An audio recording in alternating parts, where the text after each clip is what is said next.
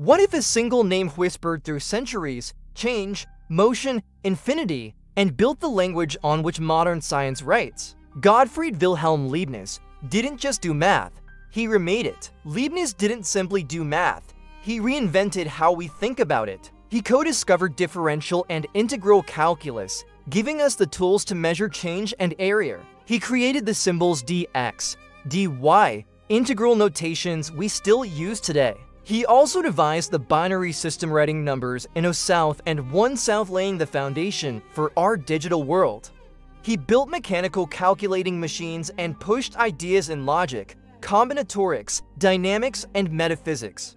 He dreamed of a universal language of thought, a reasoning engine of ideas and symbols. In 1684, he published Nova Methodus Pro Maximus et Minimis, introducing a new method for maxima, minima, tangents, the birth of modern calculus. He worked tirelessly to push integration and differentiation as inverse operations. He also explored dynamics, energy, potential, momentum, recasting mechanics with richer insight. His mathematical mind was universal. Logic, algebra, combinatorics, philosophy, all fields bent before him. Leibniz was born in 1646 in Leipzig. His father, Friedrich Leibniz, was a scholar of moral philosophy, but died when Leibniz was only 6. He inherited his father's library, and by age 12 he had taught himself Latin, Greek, logic. At 14 he entered the University of Leipzig, studying philosophy, mathematics, law. Leibniz lived in a time of giants: Newton, Descartes, Huygens. His choices stirred rivalry. He published his calculus around the same time Newton did. Accusations flew. Did he borrow from Newton? He defended his independent path. His post in the ducal library gave him time and space to think. He saw knowledge as interconnected mathematics, logic, metaphysics, language. He dreamed of a universal characteristica, symbolic language to map all human thought. Yet many of his ideas remained in manuscripts, unpublished, debated, even dismissed. Leibniz died in 1716 in Hanover.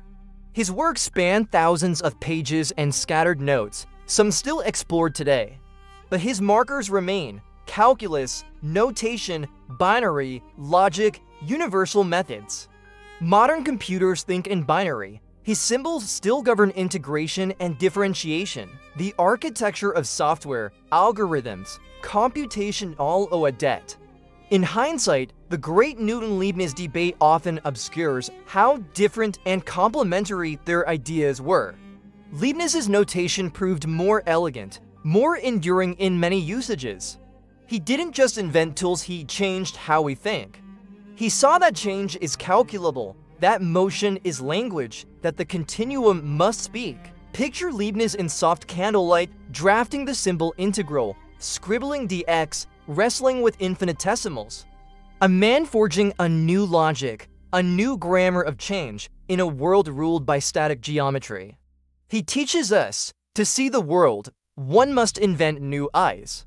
He teaches that boldness in notation is as powerful as boldness in equations. Leibniz whispers across centuries, his voice lives in every derivative, every integral, every algorithm.